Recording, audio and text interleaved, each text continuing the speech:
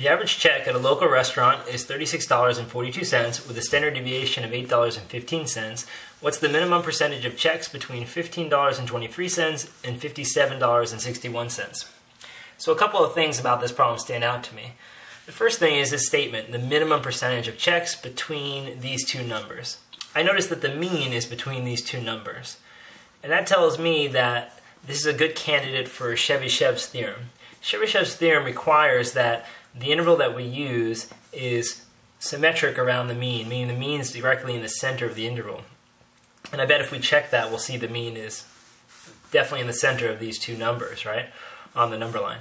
The other thing about it is that it says minimum percentage. Minimum percentage is the phrase that Chebyshev's theorem uses because it gives you at least X percent is in the interval, right? So that minimum percentage idea conveys to me that it might be Chebyshev's theorem. Another bit of information here that's lacking is the idea that it tells us the average check total and tells you the standard deviation, but it doesn't go on to tell us anything more. Like, for example, it doesn't say that it's bell-shaped in distribution or symmetric and mound-shaped. It doesn't indicate the shape of the distribution at all. And remember, Chebyshev's theorem can be used for any shape distribution. So I'm thinking that perhaps this is Chebyshev's theorem. Now, if you think it's Chebyshev's theorem, the first thing you should try to do is find K. So recall that K is the number of standard deviations away from the mean.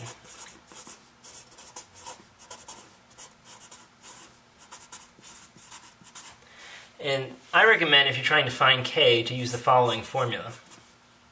So I'm going to say limit minus the mean over sigma. When I say limit, I mean one of these numbers here from the interval, so one of those limits. You can use either the upper limit or lower limit. But if you use the upper limit, then you would use this 57.61 and you subtract off the mean. Now the mean is 3642. And the standard deviation, we have that as $8.15.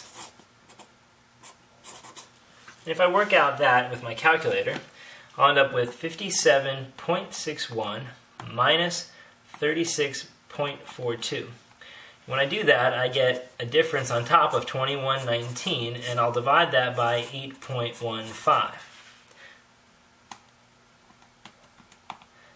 And when I do that, I get the result 2.6. Now that would be my K. That would end up being my K in this problem. So long as I can show that this other limit, the 15.23, when plugged into this formula, gives me almost the same number. The only difference should be the sign. The sign should be opposite. So I'm going to quickly check that in my calculator. I'm going to go ahead and do 15.23 minus the 36.42 divided by 8.15. And if you're following along at home, I'm putting the top in parentheses so I can do it all at once in my calculator. And when I'm done, I get negative 2.6 when I use the lower limit, and this tells me that this is a good interval to use Chebyshev's theorem with. So we have all our criteria met. We have an interval, and it's symmetric about the mean, and we're looking for the minimum percentage. Okay, so let's use the theorem now. The theorem states that at least 1 minus 1 over k squared times 100% of the data